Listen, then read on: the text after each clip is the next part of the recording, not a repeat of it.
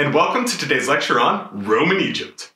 I'm your professor, Dr. Rob Steffen, and today we're going to look at what happens when Egypt stops being its own kingdom and starts being an imperial possession of one of the greatest empires the world has ever seen. And I'll give you a hint here. Egypt has just as much of an impact on Rome as Rome does on Egypt.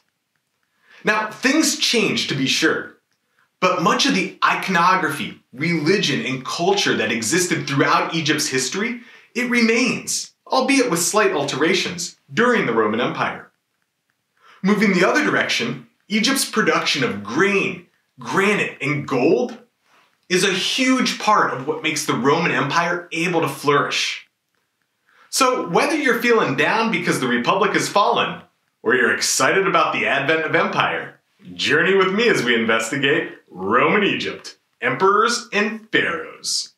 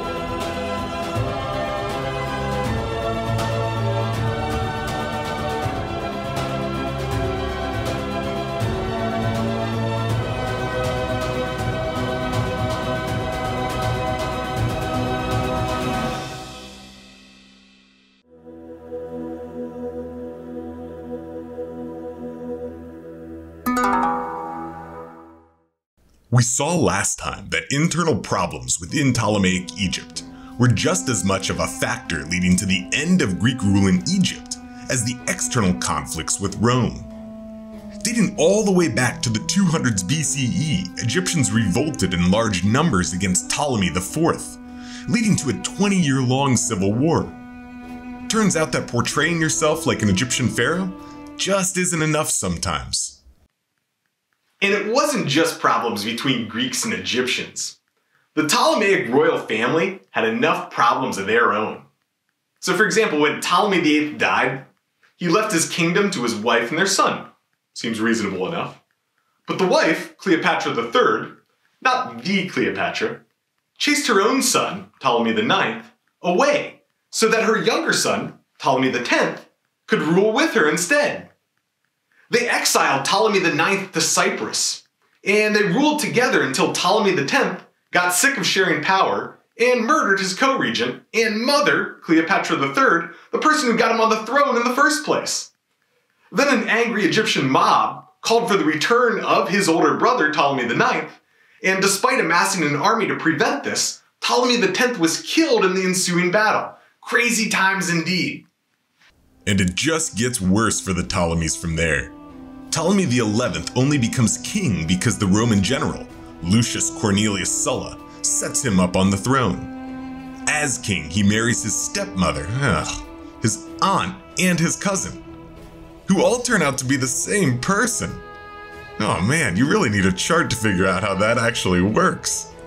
And then, of course, he kills her. 19 days later, an Egyptian mob kills him in return. Ptolemy XII spent most of his time emptying the Egyptian treasury to pay off Rome to allow them to remain independent, which works for a while, but is, of course, not a long-term solution.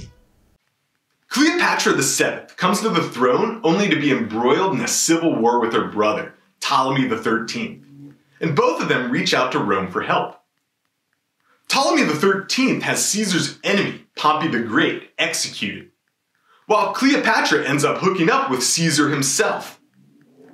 Cleopatra wins that battle, and a decade later she's in a new relationship with Caesar's former general and member of the Second Triumvirate, Mark Antony. But after losing to Octavian at the Battle of Actium in 31 BCE, Ptolemaic Egypt's last ruler had fallen, and Egypt became a Roman province.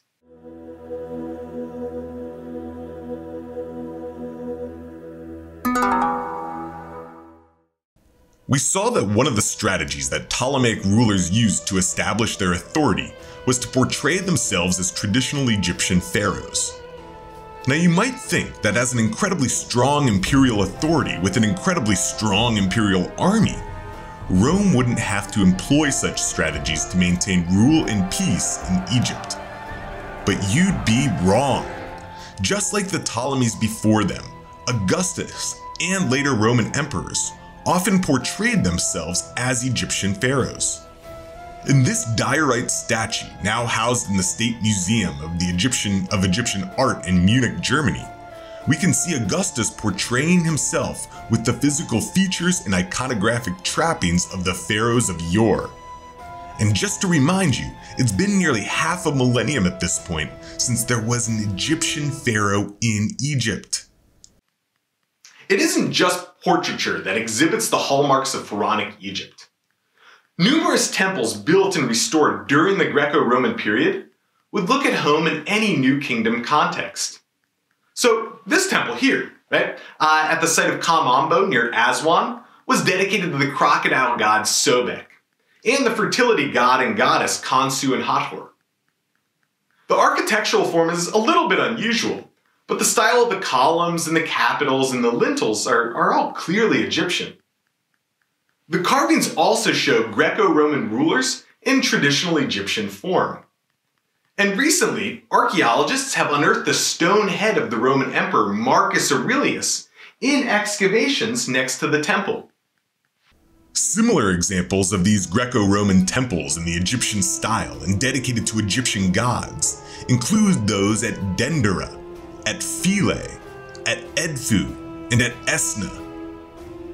The temple at Dendera was completed by the Roman Emperor Tiberius, but the foundations date all the way back to Khufu, builder of the Great Pyramid of the Old Kingdom, 2,500 years earlier. Philae is famous because of its contributions by Nectanebo I, the last great Egyptian ruler of Egypt. But it was also built up by the Ptolemaic and Roman rulers in later periods, with additions and renovations by several of the Julio-Claudian emperors. With their depictions as pharaohs and their contributions to traditional Egyptian-style temples, the Roman emperors are following a millennium-long tradition of acting like a traditional Egyptian pharaoh while ruling Egypt as an outsider. So keep that in mind, as outside rulers certainly change things, but for centuries they also make a concerted effort to portray themselves as traditional Egyptian rulers.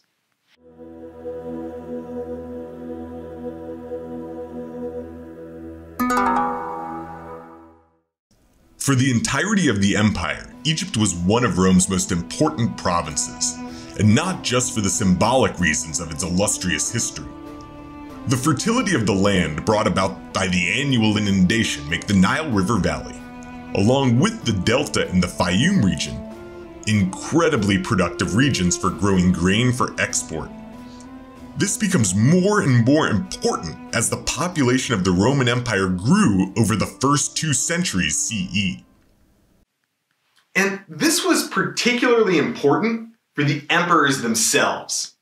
One of the ways that people like Julius Caesar and Augustus gained favor with the people was by promising them imperial subsidies, either free or reduced cost grain and olive oil. And this was both an attempt to help out the poor in a massive capital city like Rome, which reached about 1 million people at its peak, but it was also a political savvy way to keep people happy.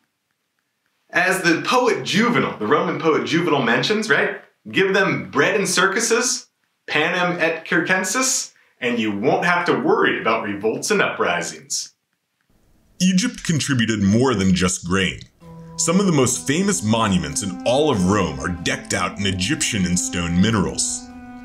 The eastern desert of Egypt was particularly rich in these products, with places like the Wadi Hammamat, which ran eastward to the Red Sea from Thebes, producing gold mines that were exploited in the Roman era. At the nearby site of Mons Claudianus, Roman soldiers quarried granodiorite, that they shipped back to Italy for use in monuments like Hadrian's Villa at Tivoli, and across the Adriatic in Diocletian's palace at Split. About 50 kilometers away, we get the Roman settlement at Mons Porphyrites, whose name literally translates as the Porphyry Mountain. Now, porphyry was a hard, purple, igneous stone, similar to granite. You can see it behind me here. You can still see it used in the columns in front of the Pantheon on Rome, and on this statue of the four tetrarchs that is now built into the side of San Marco Cathedral in Venice. It became particularly prevalent in late antiquity, where it was used in the Hagia Sophia in Constantinople, and for the slab on which Charlemagne was crowned emperor, Holy Roman Emperor, in 800 CE.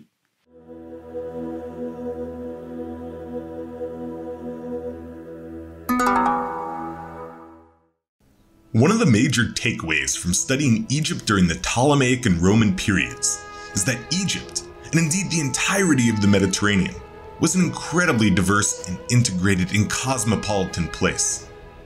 It's easy for us in our modern context to directly attribute things like race and nationality to certain locations, saying generalizations like white people live in Western Europe, or Arab populations live in Egypt and North Africa, or black people live in Sub-Saharan Africa, that sort of thing. Now, these sorts of generalizations are not usually a very good idea, but they happen frequently. In Greco-Roman antiquity, however, we get all sorts of mixing of ethnicities and races and cultures. There is no better example of this than the mummy portraits from Roman Egypt. The ancient Egyptian practice of mummification lasted well into the Greco-Roman period. But not all people had the wealth and resources necessary to commission golden burial masks like King Tut. Instead, the practice of painting wooden boards to serve as the burial mask for the deceased became popular during the Roman period in Egypt. These are especially well preserved in the Fayum region of Egypt, an oasis a little more than 100 kilometers southwest of modern-day Cairo. There were two methods of constructing these masks. The encaustic method, or the hot wax method, integrated pigments into hot beeswax, and the encaustic masks provide amazingly bright colors and an almost impressionistic feel. Alternatively, the tempera method combined pigments with some sort of water-soluble binder, like egg yolk, and these usually were a bit more subdued. Comparisons of the masks to the mummies that they cover show that most people were represented at the age of their death, usually pretty young in the Roman world. And while these aren't as resource-intensive as the coffins and burial masks of previous periods, they still would have been limited to the upper class, the military, the priests, the scribes, the artisans of ancient Roman Egyptian society. The mummy portraits show an incredible level of cultural mixing and diversity. Skin tones vary widely. There's a huge spectrum in terms of hairstyles. In clothing and jewelry, they differ from one portrait to the next. Some scholars argue that these portraits are a cultural fusion between the Roman imagines, which are images of familial ancestors, and the ancient Egyptian mummification practices. But regardless of whether that link is indeed accurate, these mummy portraits, in fact, serve as some of our most detailed images of regular people from the ancient world. And the cultural diversity exemplified in these portraits is a refreshing reminder that people from all shades of life can get along and live together.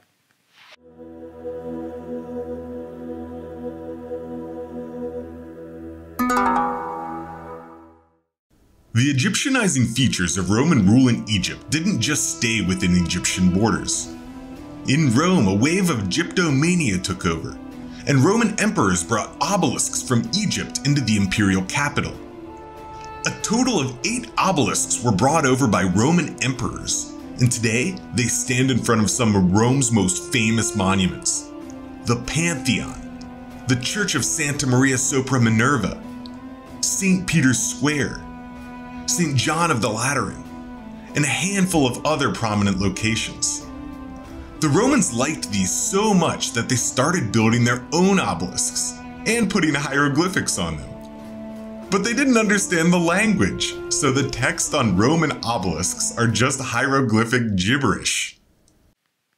Everyday people in the Roman world started constructing their own tombs in the tradition of the Pharaohs. The monumental pyramid of Cestius was built outside the walls of Rome as a tomb for one of its aristocratic citizens. It was built in the last years of the 1st century CE, and it stands more than 100 feet tall. And it resembles the steep Nubian pyramids of Meroe, which Rome conquered the decade before Cestius' death. Today, it still stands, part of the later imperial Roman defenses, as one of the best preserved pyramids from the ancient world, in Egypt, in Rome, or anywhere. This is by far the best preserved pyramid, but others existed near the Vatican and on the Via Appia on the way out from Rome. The Romans also adopted aspects of Egyptian religion. In particular, they took a shine to the goddess Isis, and temples to Isis sprouted up around the Roman Empire, including this one at the site of Pompeii. The worship of Isis was part of what's known as a mystery cult, where worshippers go through a secret initiation process to gain access to secret knowledge. For us, the cult of Isis is best described in the Roman author Apuleius' comedy called The Golden Ass, which describes initiates descending into death and darkness, confronting the gods, and emerging into the light. Scholars have often compared these obscure rituals and allusions to rebirth with similar practices within early Christianity. So when you take into account all the different things Rome took from Egypt, grain and stone and obelisks and religion and burial practices, it's clear that this wasn't just a one-way street, right? With Rome imposing their will on Egypt. As with the Ptolemies before them, the Romans changed Egypt, but Egypt also changed Rome.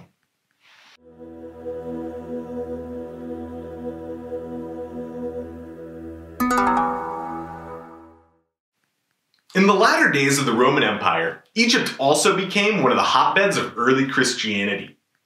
Alexandria continued booming as one of the major cosmopolitan cities of the Mediterranean, and became the seat of one of the most important bishops in late antiquity. Christianity and later Islam ultimately put an end to the culture of ancient Egypt, however. Whereas the Ptolemies and Roman emperors willingly portrayed themselves like Egyptian pharaohs, and they were happy to accept and sometimes adopt Egyptian religious gods and customs, Christianity and Islam had no place for the pagan polytheism of ancient Egyptian pharaohs and the ancient Egyptian past more generally. And so the monuments of Egyptian antiquity began to be reburied by the sands of time, awaiting their discovery by archaeologists centuries later. Just a few lessons you can learn from Roman Egypt, emperors and pharaohs.